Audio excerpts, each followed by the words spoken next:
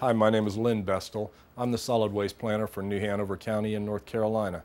I'm here today to talk to you about methods of recycling paper. And primarily, I can show you a crude method that you can do at home for making the paper. However, manufacturers have a more sophisticated method.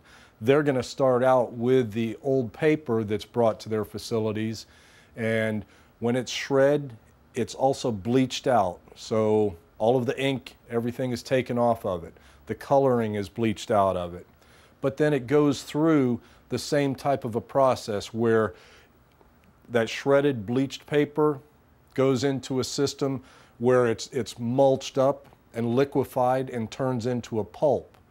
Then they have a screening system just like this, where the screen would drop down, and of course there are a lot larger screening systems, and the pulp would be levelized on it. It goes through a rolling system to get the paper smooth, making sure that it's completely flat, the drying process, and then of course at the end it's going to go through its cutting, where it's cut to the different sizes of the paper that you and I buy at the stores.